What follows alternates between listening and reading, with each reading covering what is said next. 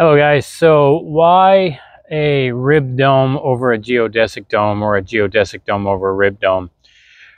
Earlier I talked about the merits of both of those in a video below, and I'll link it to this one so you can see a little bit more detail. So geodesic domes historically have been a little stronger when we start to do what's called scalability. Somebody asked this as a question earlier, or posed it as a statement rather.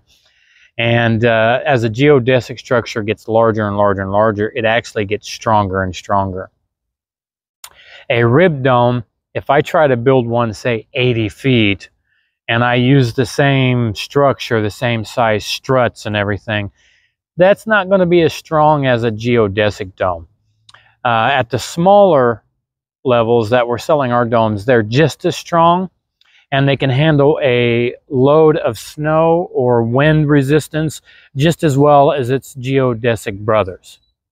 All right, so that's not an issue in terms of strength, in terms of that size of a dome. Now, if you want larger, if you contact me and say, hey Scott, I want a 50-foot dome, which is about a 3,500 square foot dome in one dome, then we would have to have engineering talks with our engineers to figure out how we're going to increase strut size and those types of things, which would be a custom build. Now, that stated, we can make your abode larger, and we do that by adding a smaller dome or a series of smaller domes and connect them to your dome, like adding a room, and we just connect them by a hallway. We can also add a larger dome, and then you just have two of those. So for instance, if you connected two of our main domes together, then you would have roughly a 3,000 square foot house, 1,500 square foot apiece. So another way is by adding extensions, just like you would a normal house. Now on our site, GaiaDomeSolutions.com, in the gallery, we have pictures showing what each of those scenarios looks like. Now, the reason for this video is because I wanted to tell you why I went with the ribbed. You see, I looked long and hard for something that would accommodate my need and my desire of having hempcrete as a home, but in a dome, because I love domes.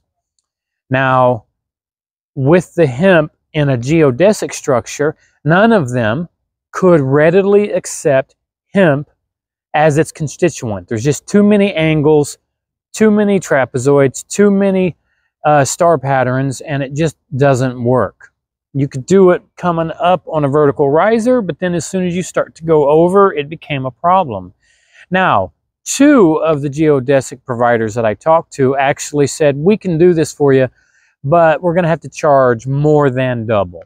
And really is because they got into it and they started saying, well, we need to put a dome in a dome, is what it was. So two domes, two geodesic structures, and then you could put your hemp in between those two geodesic structures. Well, the price started getting a little outrageous for me. A rib dome, on the other hand, can be readily cut, depending on how thick the truss is, to accept this hempcrete.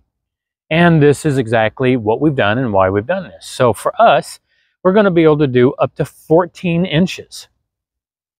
So 14 inches gives me about an R39 value, which is perfect for Florida. That's what they require by code. R39 on the roof. They only need like R7 or so, R9 on the sides. But it's going to be R39 all around, which means this is going to be a perfectly insulated dome. It's going to be insulated for sound. It's going to be insulated for heat, insulated for cold. It's going to moderate the temperature consistently because I'm going to have 14 inches all around. So it's going to be a beautiful, beautiful thing.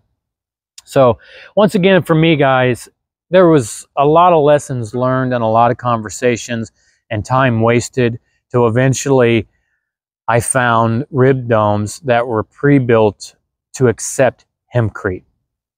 This is why. Peace out.